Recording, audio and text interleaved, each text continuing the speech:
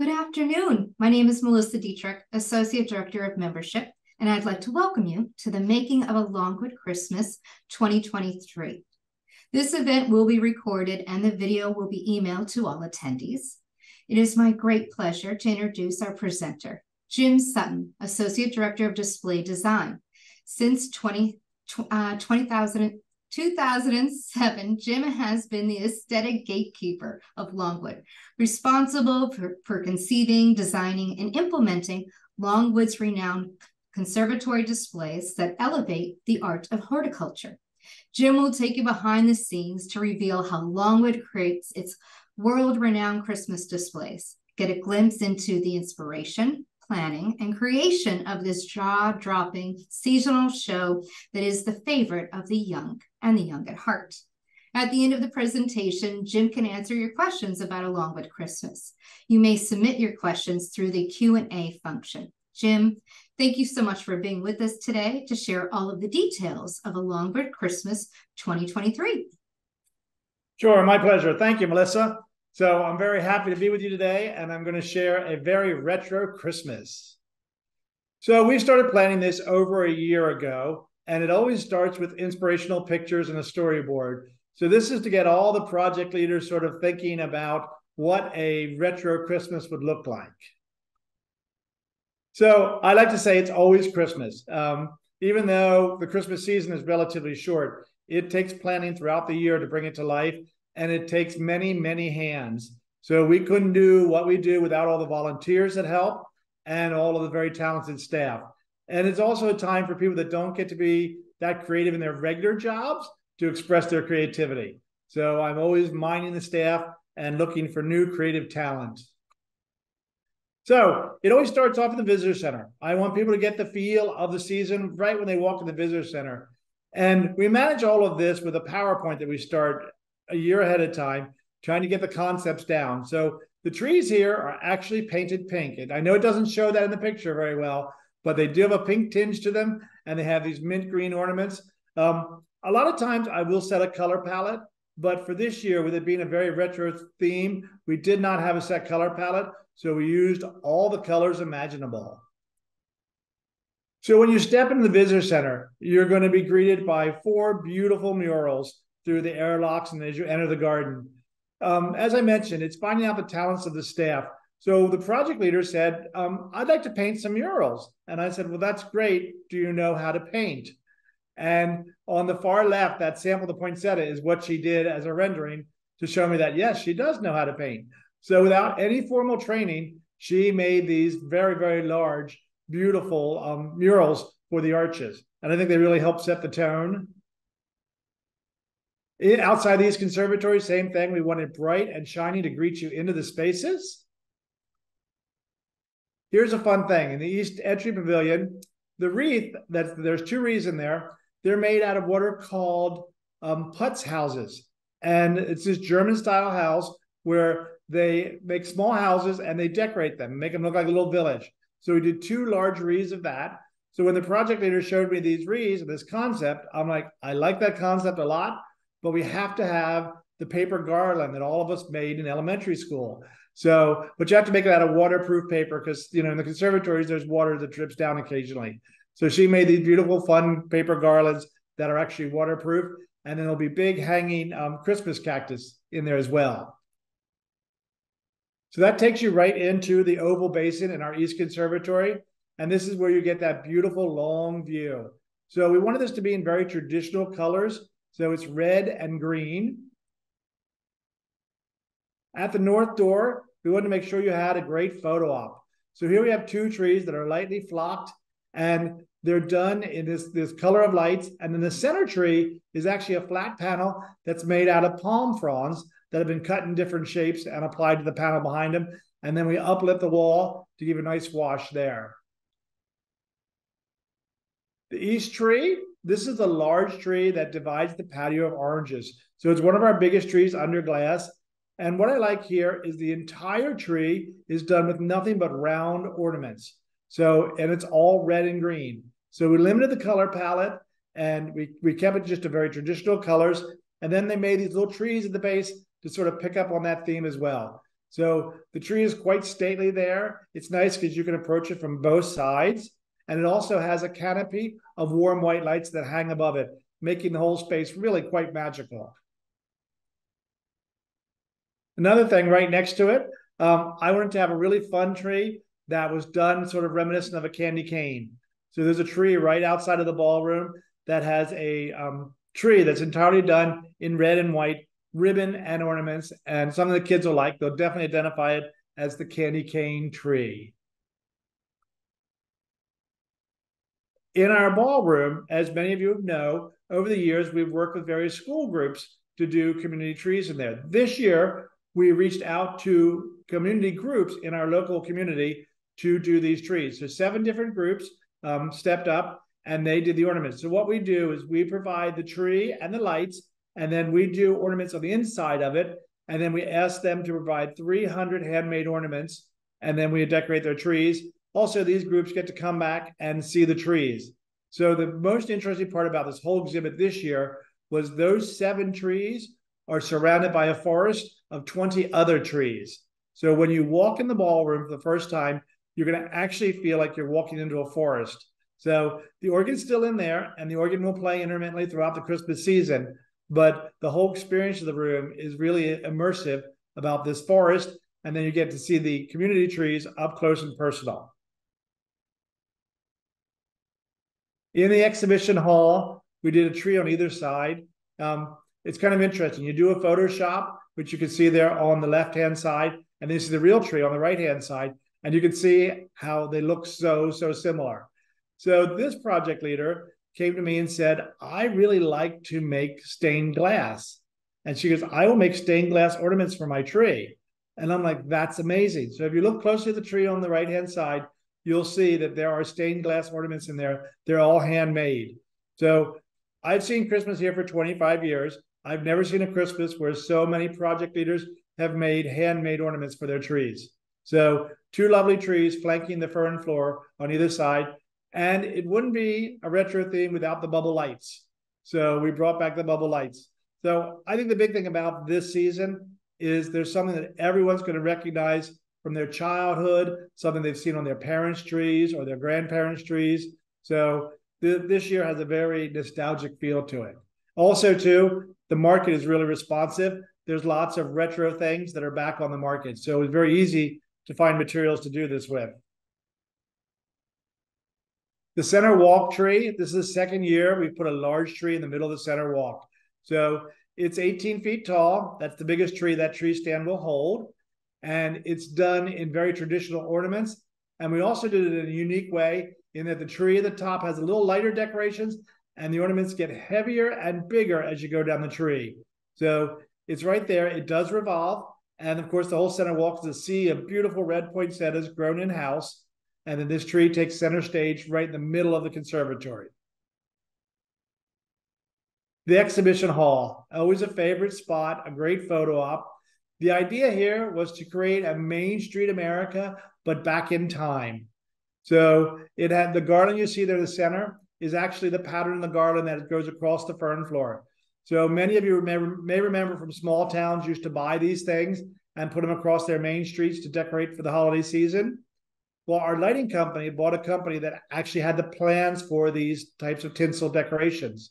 So we bought 6 of them, and they span the fern floor. Now, the ones we have don't have bells on them. They have a star in the middle, but it is that pattern, and they look beautiful, and they draw your eye up.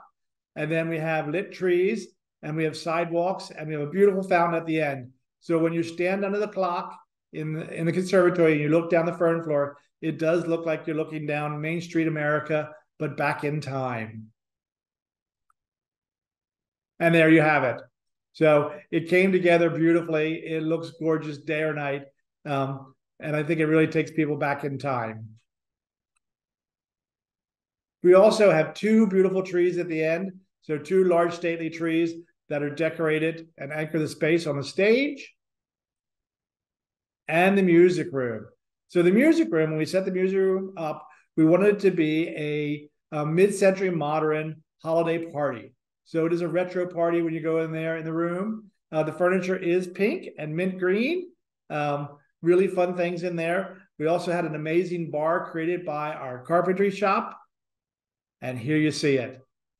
So this octagon bar really sets the tone.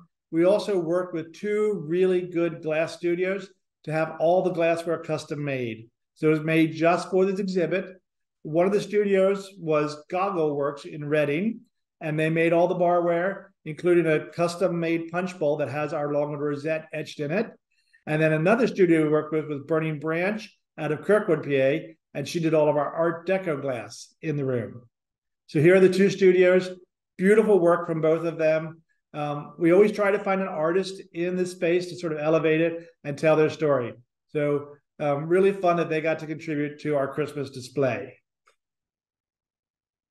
The PBX is also decorated out for the holidays. That's that room right after the ballroom, or right after the music room. And the new thing in there was a candle tree. There's a version of the lower right-hand corner, but that was something new that I've not seen before. So our in-house metal shop fabricated a candle tree, and it has all battery-powered candles on it. Really, really nice. It helps set the tone. This was something really fun. The inspiration was a picture in the upper right-hand corner there, where we wanted to have lots and lots of ornaments that people could walk under. So what we did in our acacia passage, we took the entire passageway and we hung over 2,000 shatterproof ornaments above your head in this whole rainbow of colors. And then to lower the ceiling, we also added these birch trees in there. So there's birch trees with the urns and all of these amazing ornaments that you get to walk under, hung at varying heights with different rings and strings and fishing line. So a really fun experience, really a beautiful space.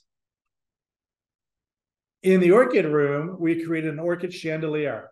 So some of these pictures aren't finished. You'll just have to come and see it in person. But this is all done with white phalaenopsis, white corded lights, and crystals. So it's quite large, and it hangs in the center of the room and really sets the tone for that beautiful space with all the orchids around it in full bloom. The silver garden, it has a really pretty purple tree in it. So it's done in kokedama, which is where you take a plant, you unpot it, you cover its roots with moss, and then you wrap string around it, and that way it keeps the plant alive.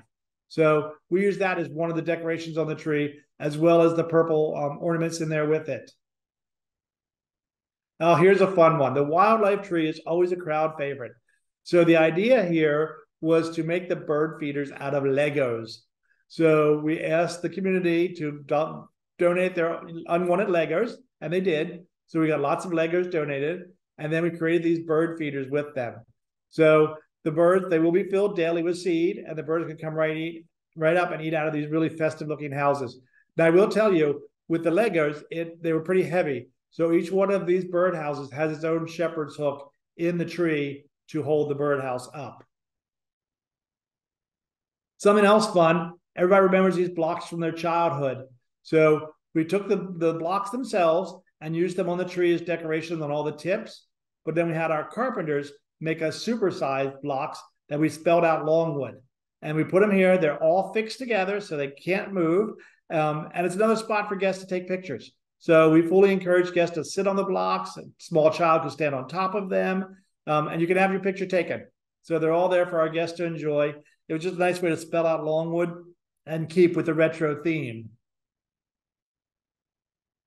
Speaking of retro themes, the house, of course, is decked out for the holiday. Under the staircase, you'll see lots of vintage gifts that you would have gotten at the time. Lincoln logs, Tinker toys, the tricycle, the rocking horse, and of course, a beautiful tree in the center of the house. And all the rooms in the house are open and decorated for the season. And this season would not be complete without a red truck. So I've wanted a red truck from the minute we started talking about this project. So one of my coworkers on a side job said, "I think I found your truck." And we went and looked at it, and it was gray at the time and in pretty rough shape. But I'm like, okay, I think we can make this work. So we brought the truck back to Longwood, and our facilities department, they really love rehabbing trucks. They all have vintage trucks they've worked on. So they took this project to heart, and they remade this entire truck. So on the right, you can see it getting its letters put on it. So that is a woman named Hot Rod Jen, and this is her work to do this type of stenciling on vehicles. I originally thought we were going to just put a vinyl on there, until I was told that vinyl was not around in 1969 when this truck was made, and that I had to get Hot Rod Jen to come and do the lettering for us.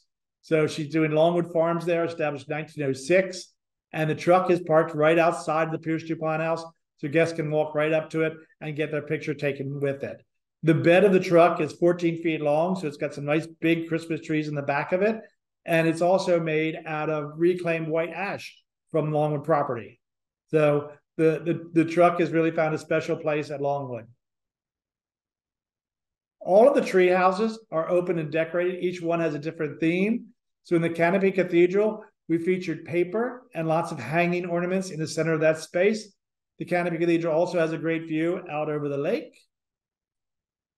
In the birdhouse, we have this beautiful arch thing to draw you up there with the red and the gold. All of those gold ornaments were handmade.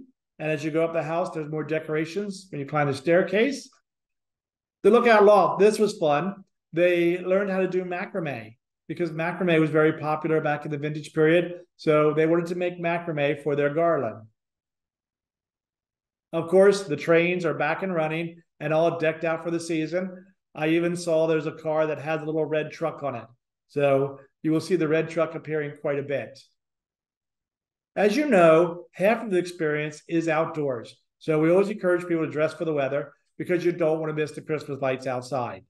So this is in the Rose Arbor. This is the form we made last year, and we brought it back. It was so popular, we returned it. And I think it's really fun to play with the shadows that this projects on the space. Down the drive, we did this whole beautiful sort of ribbon effect of lights to carry you all the way down the drive. And that takes you right to our first fun thing down here. These lights are as big as the guy standing next to them. So they are 6 feet tall. Remember these lights from your childhood that we get all tangled up? These are also the same lights that used to get so hot you couldn't touch them and they would burn the tree needles. Well, now they're LED, so they don't produce heat and they're much easier to work with, but they also made them supersized. So we took a whole bunch of them, put them together, and made like a little floating island of them out there in the lake. The other thing we did was we made these supersized stars. So they're tumbling down the landscape in a large lake. So the biggest one is actually 17 feet across. The smallest one's 14, and there's 5 of them. So they really light up the landscape, and I think they're quite beautiful, made in-house by our metal shop. In the Italian water garden, we did a luminary display. So these are luminaries that are not flames inside of them. It's an electric bulb inside of them. But we did a tree in the center and a pattern down both sides of it to animate that space. Our meadow tunnel has returned. We know that's a crowd favorite. So it does have retro programming to go with it. And the one in the main fountain garden is back as well too. So 2 really fun tunnel experiences. And you'll notice that they're different from last year. Our main fountain garden is all lit up for the season. So we encourage guests to go and walk through the main fountain garden. You'll see all of these lit tree forms. And when you get to the end, you'll notice that we did all of these different orbs that light up and change color. This year they're blue and white, and they go across the grass and into the water and up the tree. So that is our largest cut tree outside at 30 feet tall, and it is in the water at the pear-shaped basin. Fire pits, we have 2 fire pits this year. Normally we would have had 3, but we had to move the one from the Pierce DuPont house in order to make room for the truck. So I think it was worth doing. So now there's 1 at the Italian Water Garden and 1 at Pump House Plaza. And they're on every day, weather permitting. Of course, the open air theater is open and running. Now this is weather permitting as well. If it gets below freezing, we can't run the fountains. But as long as it stays above freezing, the fountains run at those times posted there. Now, the one question I always get is, where do you get all these ornaments? And how many ornaments do you have? And what happens to them? So every year we add to the collection. So currently we're at about 67,000 ornaments in 600 styles. This year we used about 20,000 ornaments, and we've added probably about 2,000 to 3,000 to the collection. Some years we add more than others. This year, with it being a retro theme, it called for a lot of new ornaments. So I do like shopping for ornaments. And so this year we bought quite a few new ones. Also, of course, we cannot forget the horticulture. We've got these beautiful conservatories. So it takes about 18,000 seasonal crops to do the entire display. And out of that, there's over 6,000 just poinsettias alone. This year, we decorated 63 trees, the tallest one being 30 feet. And of course, it takes more than 200 dedicated creative staff, students, and volunteers to bring this to life. So I have the good fortune of being the head elf, but I know it would not be the Christmas display without all the dedicated hands to help bring it all to life. Now, I just want to tell you about 2 floral design classes that are coming up. There's the Flower of the Month, which is the poinsettia. That's an in-person one. Here are the details about it. And a second one, Oh Christmas Tree. So this is an online one. And here are the details about this one. So if you have any more questions about this, of course, the information will be on the website. But, you know, we do have an active CE department. And I teach a lot of classes in there. And it's really fun to have the outreach to the community through the classes. And with that being said, I'm going to turn it over to Melissa to give you some tips on visiting during a Longwood Christmas. Thank you so much, Jim. Well, we look forward to welcome you to the gardens this holiday season. Jim, if you can advance the next slide. Member reservations are required daily from open to close during Longwood Christmas, except for garden premium members and innovators. Visit early in the season as sellouts are likely, especially during the weekends and the week between Christmas and New Year's Day. Member reservations can be made online at longwoodgardens.org. You will see our gardens admission availability. Jim, could we advance the slide? And here's an image of that, which will provide an at-a-glance admission availability for the next several weeks when you scroll to the right. The key to our gardens admission availability calendar is directly underneath the heading. So anything shown in blue is available and is an active link to make member reservations. Any times in red is limited, but still an active link. And anything with a strike through is sold out. Reservations can be made every half hour from 10 a.m. until 9:30 p.m. Please note you may enter up to 30 minutes before or after your scheduled time. However, not before we open at 10 a.m. Next slide, Jim. If you would like to bring friends and use your complimentary guest tickets this Christmas season, please be aware these tickets are not accepted on blackout dates during a Longwood Christmas. Blackout dates are all Fridays, Saturdays, and Sundays during a Longwood Christmas through January 1st, as well as every day from December 22nd through January 1st. Our homepage also shows when complimentary guest tickets are accepted and when they are not. Next slide. And now your questions. Okay, Jim, we have quite a few set of questions. Okay, the first question is, a person remembers about 10 years ago, we had an incredible display on the fern floor. That is where all the water is, of course, in the middle of the conservatory, that remembers a long, grand dining room table. And instead of chairs, it looked like it was ready for Christmas dinner. They really enjoyed that display. And they were wondering, have you ever thought about bringing that back again? We have thought about it. I remember that table setting very well. It is fun to do, and everybody imagines themselves sitting at that big table. So a lot of times it has to do with the theme and whether that particular set would go to the theme. So I have the theme for the last 30 years, and I can say we've only repeated one of them. So we would think about the table setting. We have done smaller tables in the music room, but yeah, the table setting is something that we certainly keep that one in our bag of tricks. Wonderful. Next question. So 2024 will be the very first time a Longwood Christmas will include our new West Conservatory space. Have you started thinking about how to incorporate that space, or have you even confirmed what the theme is going to be for 2024? As a matter of fact, I have. So it was very unusual. Last year, I had three strong themes, and I presented all three at the same time, and I got all three approved. So I actually have themes for the next 2 years. Now, I cannot tell you those themes because I work very closely with our marketing department, and they're like, do not let the theme out until we're ready to release it.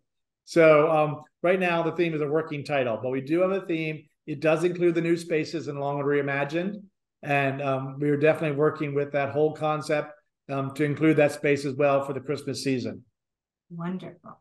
We had a question about your yearly budget to produce a Longwood Christmas. Could you share a little bit about that? You mentioned about this year that you purchased 2,000 ornaments, but of course there's lights and things like that. Does it fluctuate a lot throughout the years? No, we pretty much have a set budget. It's a generous budget. Without getting into the details of it, but we allocate a set amount for trees. We allocate a set amount for the outdoor lights because the outdoor lights are a big investment. And then we allocate almost an equal amount for the rest of the Christmas projects. So, and then that money is taken and divided up amongst the project leaders. And they each, depending on the size of their project, have a set amount of money to spend. Now, truth be told, at the end of the day, there is a slush fund, so to speak, that I call Christmas supplies, and I'm in charge of Christmas supplies. So while I put myself at the bottom of the picking order for ornaments, I also give myself the biggest budget, but I share that with all the project leaders as need be. And we do always manage to bring Christmas in on budget. Wonderful. You spoke a little bit about the lights, the LED lights for outside. Could you share a little bit about the cadence of how many years we get out of a set of lights and things like that? Sure. So with our LED lights, you remember the old incandescent lights. We put them on, and at the end of the season, they were pretty much done because we burned them for so many hours. With the LED lights, the minute they show up on the property, we write the date on the plug. And that way we know from that point in time, we're going to get roughly 5 years out of those lights. So while they are more of an investment initially, the 5 years is a great return on them. So we date the plugs so that way we know if a strand is getting tired or not, if we have to replace them. Now, the one thing you have to be very careful of is the whites are different shades of white from year to year. So, for example, if you're going to do a whole space in warm white, you have to make sure that all those warm whites are the same year because the quality is a little different from year to year, and the way they make them is different too. So the other thing that will surprise you about LEDs is that the cost is different depending on the color. So we know that certain colors will cost more to do. That doesn't stop us from using them. It's just a good thing to know. And then we've also, over the years, built a really close relationship with a lighting vendor who has all the manufacturing in China as well. So we'll get custom blends and we'll get a lot of trial lights and specialty things, which I think elevate our display. Wonderful. Any new sets of lights because of you were trying to bring that retro feel into our spaces? Sure. The giant bulbs on the lake were totally new just for this year. And also the lit tinsel garlands above the fern floor. They are all done with LED lights, and they are all brand new just for this theme, as are the bubble lights. You know, we bought bubble lights enough just to do 2 trees, so they're new to the collection. There wasn't a new color this year, but there were certainly new lighting techniques, and we also used a lot of the bigger bulbs. We call them C7s and C9s. So they're the ones you remember. They used to be the screw-in type of bulbs. They now come in LEDs. So you'll see those used throughout the display. A lot of people, when they thought of retro, they immediately thought of those bigger, larger Christmas bulbs. Wonderful. We have several questions about the music room and the custom bar that you spoke of. People are interested in what that furniture is going to be repurposed, or any thoughts about that? Sure. So the bar was custom made by our carpenters in-house. So it is just a prop. So it will be taken apart. It's a beautiful prop, but it is a prop. And we will reclaim some of that wood and reuse what we can of it. So the bar will come apart. The furniture that's in the room, we will probably save that, as well as we will save all the glassware. So we do save these props and safeguard them and use them again in future years. So you won't see it used again immediately, but a couple years down the road, you may see a piece or two of it. And then eventually it will have served its purpose. but we do try to reuse and repurpose things as much as we possibly can. Wonderful. So we received a question about the Lego blocks and the bird feeders. Could you share a little bit about how they were secured and how those bird feeders are together? Sure. So I'll start first with the bird feeders. So we built them out of Lego blocks, as many children would have built, but you just have to make sure you have openings for them and spots for the birds to get in and get the seed. And then there was adhesive that I didn't make them, so I'm not 100% sure the adhesive, but I know there was an adhesive put over top of them because otherwise they wouldn't withstand the weather. So there was a glue put on them to seal them all together so that they don't fall apart while the birds are on them. And then because of the weight of them, each one had to have its own shepherd's hook to hold it up and support it. You can't just hang them in the tree by themselves. They're much too heavy, and especially with the seed inside of them. So that's how they were fabricated. It is something that we found online, so I'm sure that the instructions are out there somewhere to do that one. When it came to the blocks, that was a total original idea. I'm like, we got to have blocks. Everybody had blocks in their childhood. So we got the little tiny blocks and we put little screw eyes in the corner of them. And then we put a real light varnish over top of the blocks just to keep them looking nice during the holiday season. And then the big blocks, we had our carpenters make us the blocks. And then we had someone cut out the letters so we could spell out Longwood. And we wanted that dimension so it actually looked like the little blocks that are on the tree. Wonderful. We have a question about what inspired the grapefruit trees in the conservatory. Interesting question. Actually, technically, that space would be called an orangery because at the turn of the century, if you had a conservatory that big, you always grew citrus because citrus were prized out of season. They weren't shipping them around the globe like they do today. So you always had citrus in there of some kind. Now, for years, we did grow tangelos out there on the lawn.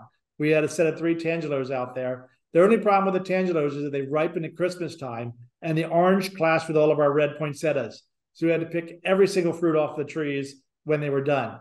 So we decided, let's switch to some other fruit.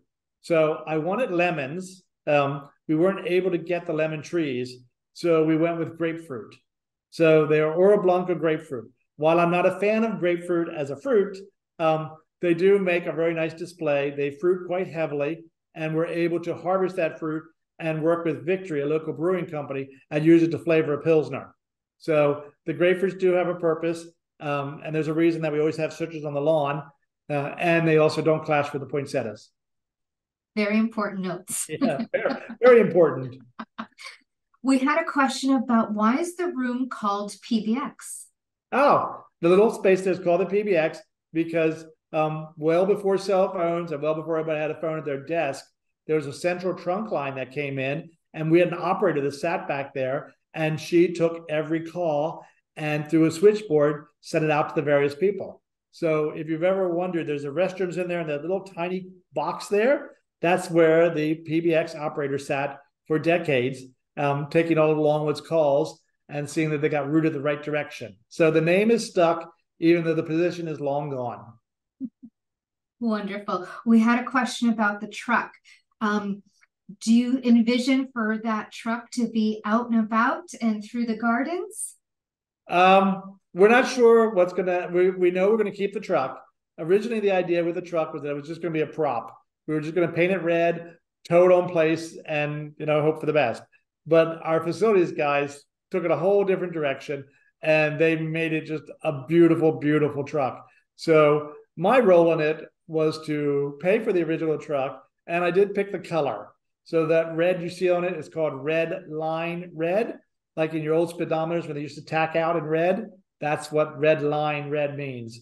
So I picked the color, I paid for the truck, but the facilities guys are the ones who put all the sweat equity into it and did all the other work on the truck. So we are going to keep the truck. It is now the first official vehicle in the Longwood fleet of vehicles. That's why it says H1 on it, meaning it's a horticulture vehicle, and it's the first one. So I imagine you're going to see this truck through the years doing some other things. We don't know what yet, but it's been so well received. And if you've been out shopping, you can't help but notice the red truck is everywhere. It's kind of funny because usually we don't respond to the market, but I like to say the market responded to us. You'll see the truck on stationery, on napkins, on pillows, on handbags. We have it for sale in the shop. So the truck is everywhere, and I think it's going to become part of Longwood for the foreseeable future. I think so too. And it does drive. I mean, it is fully, it's we're going to have historical plates put on it, but it drove into the garden under its own steam. So that was quite a moment too. But you can see from that one picture, the truck was entirely taken apart, like entirely apart. I was worried it wasn't going to go back together, but they assured me that it would, and it did. And they did. And another amazing part about it, the front bumper, when they took it off, they didn't like it. So our metal shop made a whole new bumper for it, including turning the stainless steel washers for it. So, I mean, the truck is a custom one of a kind now. And guests need to check out the license plate. Yep. Wonderful. We had a question about sustainability and how it's woven into this incredible display. Would you like to highlight that a little bit? Sure. So we compost all of our plant material. So all of our plant material stays on site and goes into our compost stream. So that's one thing we do. We also repurpose and reuse quite a bit. As I mentioned, we save all our own ornaments. We have them all cataloged and inventoried, so we know what we have, and we do use them every year. We go through the collection and we pull up the ornaments we use. If an ornament, the number becomes too small or something unusable, we do donate ornaments to other organizations too, and other things from Christmas that we no longer need. So we do find organizations to donate things to as well. So it's a whole series of all those things, but we do think about those things when we think about everything that we're doing for our holiday display. You talked quite a bit about the timing of your themes and how you already have a few years out, but when do you start really purchasing all of those kinds of supplies? How much lead out time do you need? We generally start heavy purchasing in February, March, April. And then, because remember, everybody that has a Christmas project is actually a gardener. So they're busy gardening. So there's not a lot of Christmas that gets done in May and June. It picks up a little bit again in July. They do it on rainy days. And there's a little push at the end to buy things. But generally, we have so much stuff in stock that we can use a lot of that. And the purchasing kind of comes in spring before the spring push, and then in early fall to get everything in. Wonderful. We had a question about indoor trees and their care. How do you take great care of our cut trees and prevent them from drying out? Well, the first thing we do is that our trees are fresh cut. And by fresh cut, I mean they're usually cut the day before they arrive to us. So they don't sit on the tree lot. They're not trucked long distances. It's one of the few things we won't tell you where the trees come from. And that is because we are trying to preserve those spaces for our bigger trees. So we're in competition for big trees. So that is one of the few things at Longwood. Other than I can't tell you the theme ahead of time, I also can't tell you where we get our trees from. But from the minute the tree shows up on the property, it is always kept in water. So we just keep them in clean water. You don't need to put aspirin in the water. You don't need to put gin in the water. You don't need to put anything in the water, just a clean cut on the bottom of the tree, and don't let the tree dry out. So that's the main secret that we've done for decades and really helps us with our tree. Make sure it's a fresh, clean cut and don't let it dry out. Could you share a tip what you do when you have a tree that has a bare spot or a broken branch that's in a pivotal location of a tree? Yeah, there are things we do that the average homeowner probably would not do. If a tree were to have a big hole in it, we will actually drill into the trunk and stick a new branch in there. Now, mind you, that branch does not last the entire time. So the project leader has to know where that branch is because we will have to replace it midway through. So that's the worst case scenario. Worst case scenario is we drill and implant a new branch. Most of the time, we can just turn it so the best side is facing forward like we all do with our trees in our houses. Or we will also wire one branch to another to pull it down to make it look that, to try to fill that gap. And also just the other tree decorating technique is you'll notice on our trees, we don't like them super dense. We like them to have an open format because you want to put big ornaments on the inside and then work your way out with smaller ones to get the tip. And then we actually use little things we call tippers on the very tips of them. So we find that an open structure of the tree lends itself to more decorating options. Could you share a little bit of our tips of how to wind lights on the branches of the trees? Well, if you want to become a Longwood tree lighter, you actually have to sit and watch a video on lighting trees. And then your tree has to pass the squint test. And the squint test is when somebody looks at your tree and squints their eyes, they have to make sure they don't see any dark spots.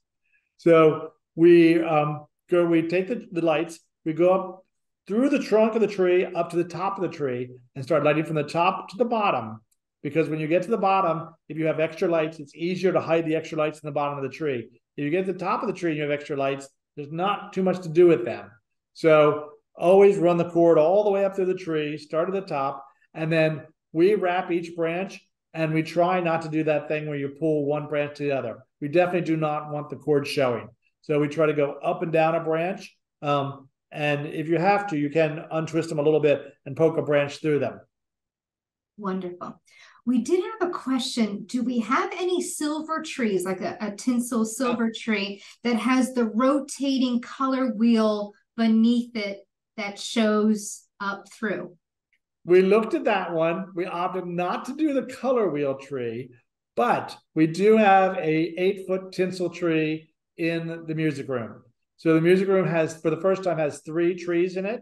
And two of them are live cut trees, but one of them is an entirely silver tinsel tree. So we knew we had to have a tinsel tree, but we did decide to opt out of the rotating color wheel tree. We thought that might be a little bit much, but the tinsel tree I think is very cool. So if there's something you can think of for your childhood, chances are we thought of it too and tried to incorporate it. Wonderful. We did get a question about what is the one theme that you did repeat in your time here? Yeah, we repeated one on trees. So before we had Trees of the World, and then I did Trees Reimagined or something like that. I forget how we marketed it, but we actually did repeat a tree theme twice, where trees were actually part of the title. So that's the only one we've repeated. And those of you who are members through the years, our themes are very distinct. We've had gingerbread, we've had birds, we've had water, we've had, all kinds of unique themes. So that's another thing that made this year such a strong theme, was that it stuck out so much from anything else we've done. I think so. We have a question about the ornaments that are made by the community groups. Are they returned to the community groups, or are they a part of Longwood's collection? If you make ornaments for us for our community things, we return them all to you. So because these were new groups we've not reached out to before when working with the school groups, they all had art programs and art instructors. So this was a different thing because they don't necessarily have an art program or an art instructor. So we made them samples of ornaments, and we either gave them a stipend or we gave them the materials to actually make the ornaments. So all the kids make the ornaments. We put them on the tree. They get passes to come and see their trees. And then at the end, we take all the ornaments down and we give them back to them. So they can give them back to the kids that made them, and they can enjoy them for future years on their own trees. We have a question about the trees again, our fresh cut trees. Are they from local nurseries or local farms? Again, I'm not going to tell you any more than they come from the state of Pennsylvania. So that's the closest we're going to get to where our trees come from. But we do buy them from local sources, and they're all within the state of Pennsylvania. Wonderful. We have a question. You've inspired people to potentially become a Longwood volunteer for Christmas. Could you share a little bit about that? Well, the volunteers are a very integral part of it. Most of the volunteers are actually volunteers throughout the year. There's very few that come just for Christmas that I'm aware of, but these are volunteers that work with the gardeners, and part of working with the gardeners is helping them on their Christmas project. So that's how a lot of them have gotten in the system and help us with our display. Wonderful. There's a question about custom fabrication items. Could you share a little bit where some of these items are stored, and where where do we mock up some of these grand scale displays as well? Sure. Our facilities department are a very talented group of fabricators. Some of the things get so big they have to just make them outside. So we go outside and look at them. And then we store some of them outside, like the metal pieces we'll store outside. And some of those things don't require any kind of special storage. But we are fortunate that we have a big barn, and we can use the top floor of that when we need to do big scale mock-ups. But a lot of these things come back apart and are either stored that way or repurposed from that way. We had a question about outdoor lights. Do they all come down during Christmas? So everything that is in our live trees and shrubs. I would say 90% of the lights come down. There are a few occasions where we can leave them on the upper branches of a tree, only provided that the tree doesn't grow a whole lot during the season. But any lights the guests could see would come down. So we do take the majority of lights off all of the trees. We don't leave them up there for years. And we can only leave them up on certain varieties of trees. And that's only for the following year. And they have to come down again. So we don't do anything that would ever damage the trees. Wonderful. Have you ever lent lights or other materials to other organizations, charitable events, and community groups? Generally not the lights, because they are an electrical thing, and there probably would be some liability associated with that. So the lights we all use internally. But as I mentioned, we have made donations to other organizations of non-electrical things that would not, could not cause any potential hazards. Where do you look for inspiration? Are there special social media sites or organizations, or maybe even retail companies that you're always checking out for ideas? Everywhere. So there are so many ideas. We are inundated with images. So people constantly send me ideas and images. I follow certain ones. I don't have a favorite one, because you never know where the idea is going to come from. So when people ask me that question, I generally say, if someone tells you they have a brand new idea, be very suspicious. Because we've been around so long, there are so many images at our fingertips that you may have a new twist on an idea, but chances are if you peel that idea back enough to its kernel, you're going to find that it came from somewhere else or was influenced by something else. That's not to say it's good or bad. I mean, we actually have people that come here and tell us they're here to steal ideas. And we're like, that's fine. And then if they have something good, we'll go and steal the idea from them. So there's nothing really off limits. I mean, we don't want to flat out copy somebody else, but we will certainly go and look at it. And then we'll say, oh, what can we do with that? And then also our vendors, we also respond to what's on the market and, new technology, especially within the lighting world. I mean, there's so many advances in lighting. So we rely very heavily on the vendors to tell us what's new and what people are using. Wonderful. We had a question about scent and smell through the exhibit. Has that been a thought of how to incorporate that into the display? In certain years, yes, it certainly has been. For those of you who were here for the gingerbread theme, when you walked in the music room, it smelled like gingerbread. And it had nothing to do with the gingerbread cookies that were in there. It was a little scent machine. So you can actually have a scent machine that's a small device that has little scent packets and a little blower fan, and it'll scent the entire room. So we do think of scents. We do use scents occasionally. A lot of times you'll just smell the scent of the trees. Like when you go in the ballroom, you're going to smell all 27 of those trees. It's going to smell like a forest because all the trees in there. But we do use scent occasionally. And then also there are natural scents. We use paper whites. We use big white lilies, Asiatic lilies, because they have a great smell. So we do let the plant smells come through too once in a while. But yeah, once in a while, if it's appropriate, we do introduce a scent. Wonderful. We had a question about poinsettia trees and training them. Could you share a little bit about that? Sure. We do have some poinsettia standards, those trees. Poinsettias, as you know, are native to Mexico, and they grow to huge shrubs. So there's a variety, an old variety. I think it's called Missouri, but it's an old cultivar poinsettia, but it makes a huge, thick trunk. So we grow that up as our trunk, and then we graft the other ones to the top of it. So grafting is where you make little cuts in it, and you put the desired plant in there, and they heal together. But they have to be the same plant or very closely related. So the poinsettia standards are grafted, and that's how you make the nice big head on it. But it is all poinsettias. It's just one that happens to have a very strong trunk and get tall, and then another one that you want for the head. So that's how we make the poinsettia standards. Now, they're only good for a year or two. So ours, we only use them for 1 year, and then they go to compost because we already started the ones for the next year. Okay. So we had a question about other spots and are they decorated, like the green wall bathrooms in the conservatory, the cafe spaces, the Eye of Water, Topiary Garden, Children's Garden. Could you share a little bit about those kind of spaces? Sure. We do try to put a nod to Christmas everywhere we can. So all the restrooms always get a beautiful plant, usually it's an orchid, to decorate them for the holiday season. We do put a light touch of decorations in the children's garden. Spaces that are generally not open in the fall and winter, like the Eye of Water, for example, we don't decorate it because nobody's ever up there really to see it. So we do have a Christmas route, and we have a Christmas map that you get in the visitor center that'll point out all the key highlighted spots.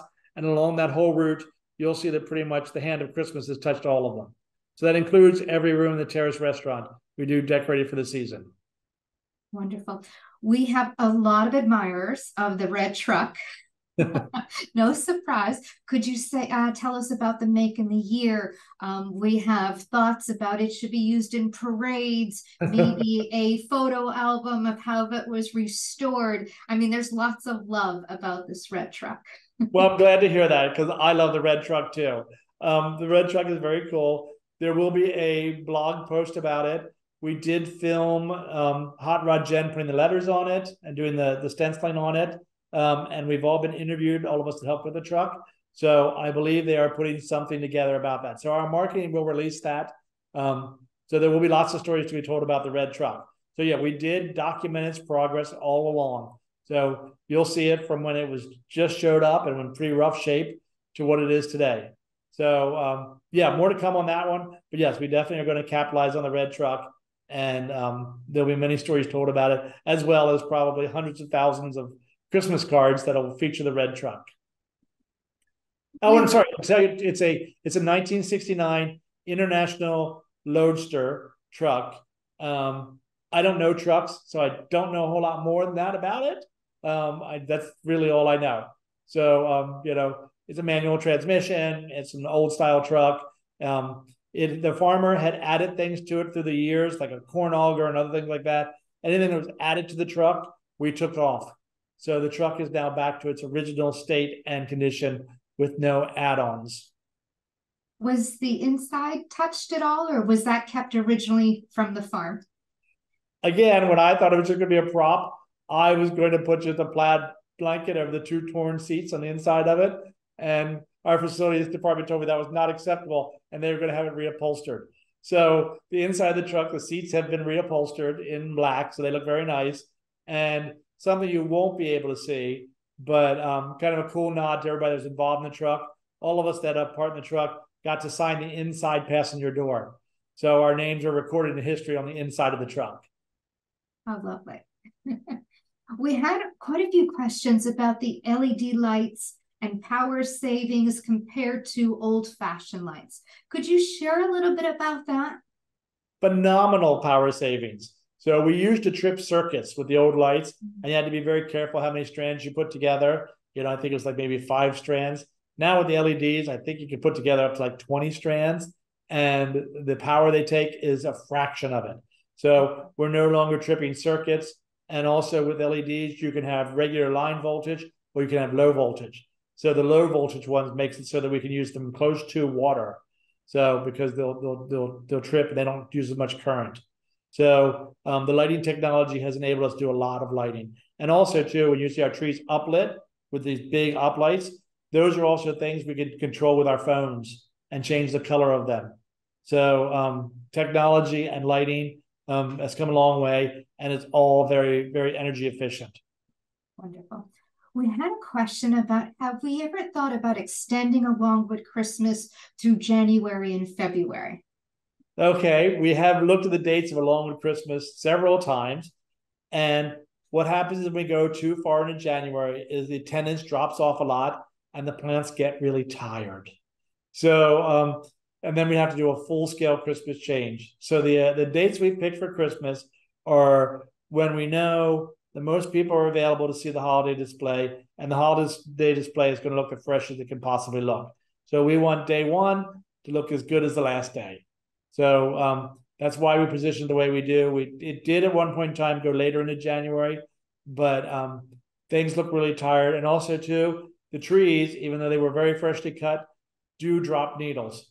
And some of the trees by the end of the display are just hanging on.